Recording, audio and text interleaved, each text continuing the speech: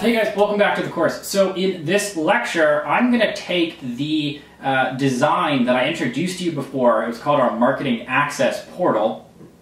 I know, I have a way with words. And I'm going to show you how you can import that into Pidoko with some really basic techniques. Then I can output that into a deployable, usable prototype. Now, this is the point at which you probably have design in hand.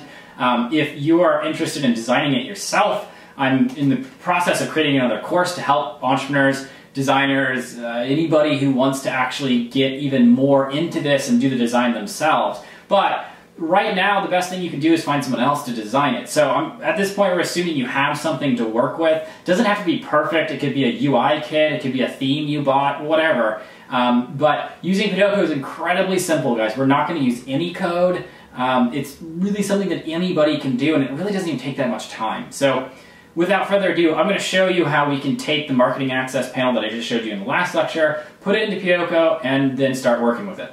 All right, so I'm going to show you how to take those designs that you've gotten created, whether they're polished or not, and move those into Pidoko and to start add some interactivity.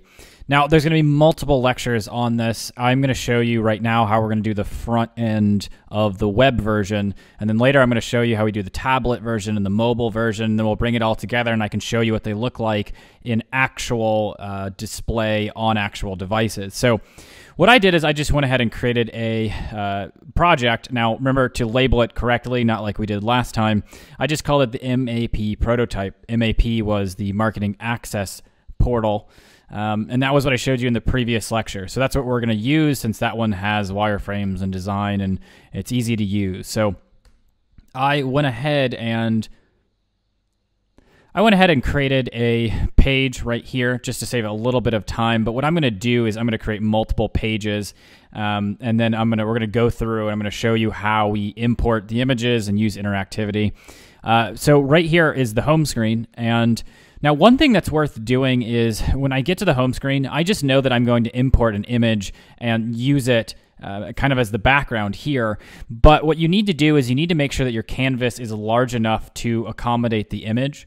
And the way that you do that is you would go to go to the image files that you have.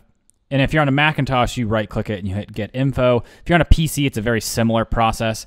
What we do is we just go to More Info. You can see this little thing right here, and it gives you the dimensions, 1600 by 2022. And obviously, I know that it has more height than it has width, so this is going to be the height, and this is going to be the width. So now that I know that, 1600 by 2022, you can go in here. Now, select the page and right-click this, and then go to width. And I've already set it right here. It looks like I made a mistake, 22. And then when you hit enter or you click out, it will resize to roughly what the image should be.